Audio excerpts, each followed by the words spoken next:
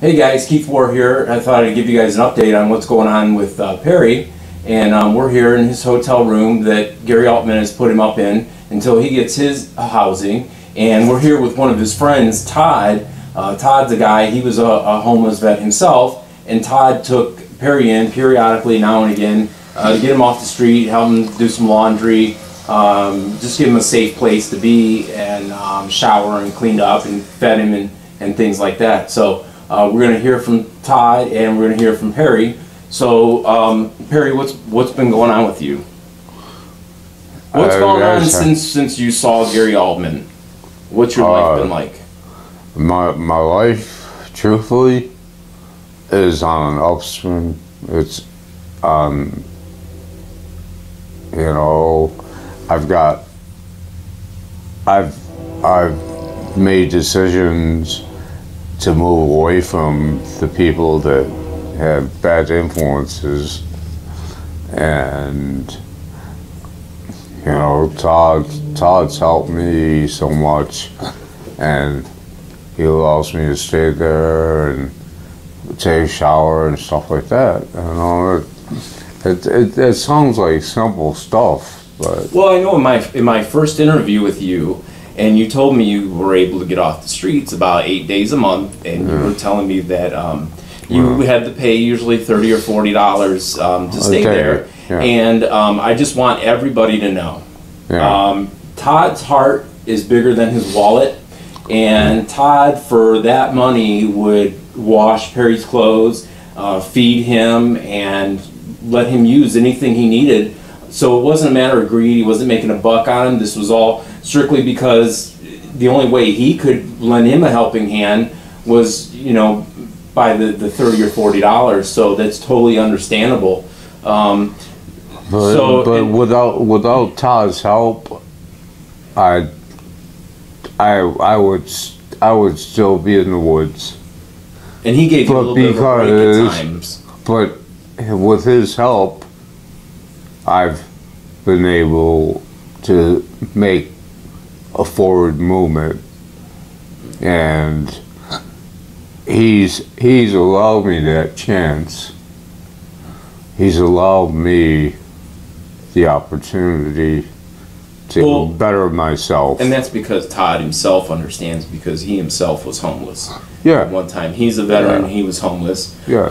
But let's fill people in on what's going on with you. Did you get approved for your housing? Yes. I've got approved. I just have to go through a couple different interviews and stuff. stuff. You told me you have to get your place inspected. Yes. And if everything goes through just fine, you will have your place on December 1st. Is that right? I'm very hopeful. You know, it's all hinge.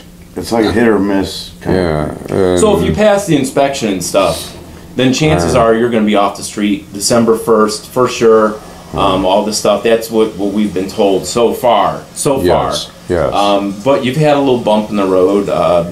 This week you were in the hospital for a couple days. Right. Tell people what happened, how you got put in the hospital. Like, how was it even discovered that you needed to go, and what did you go for? I have a chronic infection in my bone. In the bone of the leg that you lost? Yes. It's very painful, you know, but... And you went Monday to the VA to an appointment and they found an infection? Yes. And I spent a few days in the hospital. And they gave you some antibiotics and things. Yeah, I was IV antibiotics and that. But the one thing they did that I did not like, right, it was the day they released me, they gave me a bunch of drugs that had you out of it. Yeah. Yeah, just I couldn't even. I mean, it was very hard for me to even walk. Right. And And Well, let me fill people in on this. Perry called me at about 5 o'clock in the morning and said, hey, I'm at the hospital, I'm up here off of Wickham Road, and I need a ride home. And I was a little kind of shocked by that one, you were being discharged at like 5:15 in the morning, and two, I was shocked that they didn't offer to, you know, have a cab drive you home or something like that. It was just a little shocking that they kind of left you hanging. And then on top of that, security guard ran him off the property, so you were actually starting to walk towards the VA, and you weren't quite with it in your mind and stuff like that. You were very sedated from the drugs that they gave you, and I just cannot believe they threw you on the street, but that's what happened. I vouch for that. Yeah, I think all those veterans can. Yeah, I mean, he was so out of it and stuff that I've never seen him like that. Right, right. You know. So let's. I mean, you've seen me on drinking. Right. We've seen Perry drinking. We know he's normal out of it, but that wasn't his. Yeah, he was out of it. His eyes was rolling in the back of his head. I was like, oh my God, what am I going to do now? Yeah. But we were a little worried for you. He held my hand through it. So let's talk about this. How do you two know each other, Todd? If you could tell me how you we know met Perry. through WinVet and stuff. What's WinVet? For people who don't know, what's WinVet? It's housing for the homeless, but for homeless veterans, but it's not the same because they don't. There's real strict rules and stuff that you have to abide by, and not, everybody is not like, you know, the same. Right. The same person or anything else like that. Right. You're living with a bunch of different other vets or in a group setting. Yeah. No real privacy, things like that. Yeah, and I got kids myself and stuff, and I was trying to get out of there and things myself. Right. And how many years ago? How long ago was this that you guys met? Oh God, 3 years. Yeah, something like that. Yeah. So, and how long have you been off the streets now? Have you been off the streets the whole 3 years? Since No. How long have you been off the streets? Maybe a year. Not even a year. It's only been since September. Hey, can you take your hat off so we can get a good look at you? No. Go ahead and sleep. If you could leave it off for the rest of the interview, that'd be great. He hasn't been off the streets that long. I mean, you've been off the streets about a year, you say? About a maybe year. 8 months. I'd say.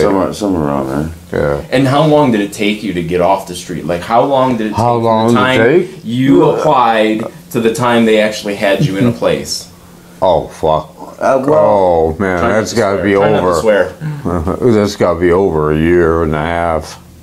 no, it's not been that long. But it took longer than what's going on with Perry. It didn't happen Mine for you. took longer than what's going on with Perry. I think you told me it took you about 8 months from the time you started filling out paperwork to the time you got a place. You told me it took about 8 months before. Is that about right? Does that sound about right? About 6 months. Well, about 6 months, something like that. But I had to do all the footwork myself, and I had to keep on. I had to keep on pushing people. Right. And right. And Perry's very lucky because the attention that my video got has really helped Perry a lot. Right. And plus I gave him some advice on how to go about things and stuff. You know. Without his guidance, I still would be without. But with it's his awesome guidance, to finally meet you because Perry's told me so much about you helping him out and stuff like that. You know, about like what he's saying about, you know, how to go about things and stuff like that. It sounds to me like, you know, if you had the opportunity, I know physically you're not really up to it. I know people can't really tell, but probably if you were in better physical condition, you yourself would probably be good at helping other veterans get off the streets. I would definitely do that. That's our goal, actually. Our goal is, unfortunately, we have to take care of ourselves, and then our next step as a team will be to take care of other people, and that's what we need to do because that's that's what we need to But do. wouldn't you agree? I told Perry he needs to take a solid year and dedicate it to himself and get his own life in order before he reaches out and helps other people, which I think is really a fair thing. I agree with that. I mean, I didn't do it, but I mean, I agree with it. I totally agree. I've learned to back off from helping other people and stuff like that on certain things because I still have things I have to take care of, which I can't even take care of sometimes. Yeah, And you know what, but you've reached out to me in less than a year. And you know what I don't know if you guys can tell or not, but this is a real emotional thing for both Perry and Todd. I know people families who squabble about inheritances and who's getting 50 cents more than the other, or things like that. And it seems like people with money, they just go about their business. But I'm just saying, it just seems like people who have the least amount of resources, like yourself, have the most generous and giving heart. I think maybe part of it is because you've lived it. You've been in the shoes. You've been in Perry's shoes. You've been homeless yourself. But you see, together we can As a we team, can move a mountain. We can And we can move a mountain. We can make things happen. And I really appreciate all the things that Perry has told me done for him. mean, he has been inspirational. And what kind of other things has Todd been able to do? anything I'm able to.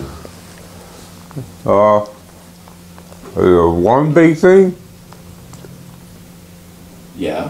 What's the big thing? Every now and then he gives me a hug. Just some brotherly love. Yeah. I told you we're turning in like brothers. That's great, man. I'm sorry, guys. I'm adjusting my camera a little bit. But I don't have a full-time cameraman. I wish I did. But that's really cool, man. And I noticed that your girlfriend's been quite supportive of you helping and things like that. And I know that has to interfere a little bit with a relationship. And no, not really. I mean, she's been there beside me the whole time. Yeah, but to bring a person in off the street to let them stay with you can sometimes be a little disruptive to what you have going on. No, actually, she hates me. She don't hate you. You're so full of it. Actually, she loves you. Man. I get jealous sometimes. Come on now. I'm just kidding. But it's so nice, when somebody like Gary Altman, who does have the financial power that you and I don't have, he reached out and basically did what you've tried to do for Perry, which is get him off the street and help him out and things like that. It's just like the other day when Perry come back from the hospital and I brought him to your house. People don't know, but you cooked for him and made him a little care package to bring back here to the hotel room. Unfortunately, it got lost in my back seat. But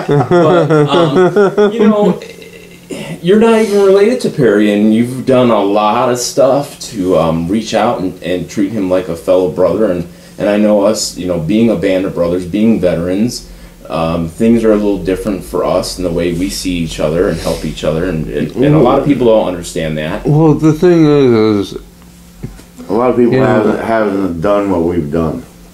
That's right. That's the whole bottom line. And the thing is I gotta stand up for a second. But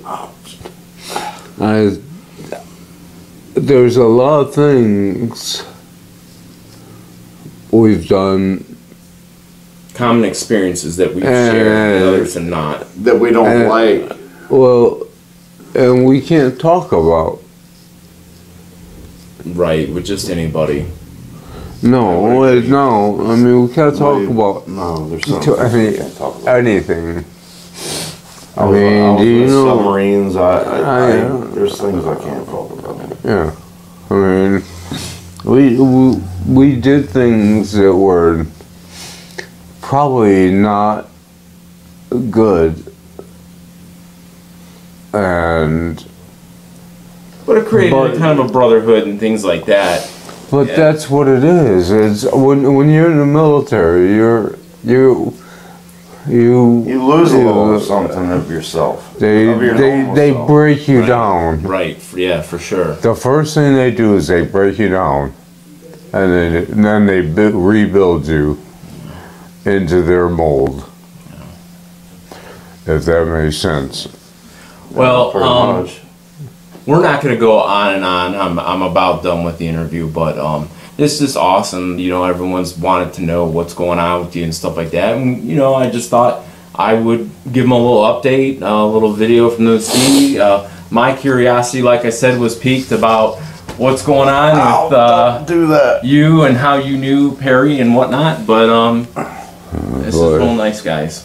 So I appreciate Todd, you coming and doing this interview and talking. No problem. And I enjoyed it. You're my buddy. all right, guys. We will be back later with an update Sorry for as crying. as soon as Perry gets in his place, and we'll have happier stuff to report on. But I thank you guys for watching, and if you guys could please subscribe to my channel, I really appreciate that. Thanks a lot, guys. Bye bye.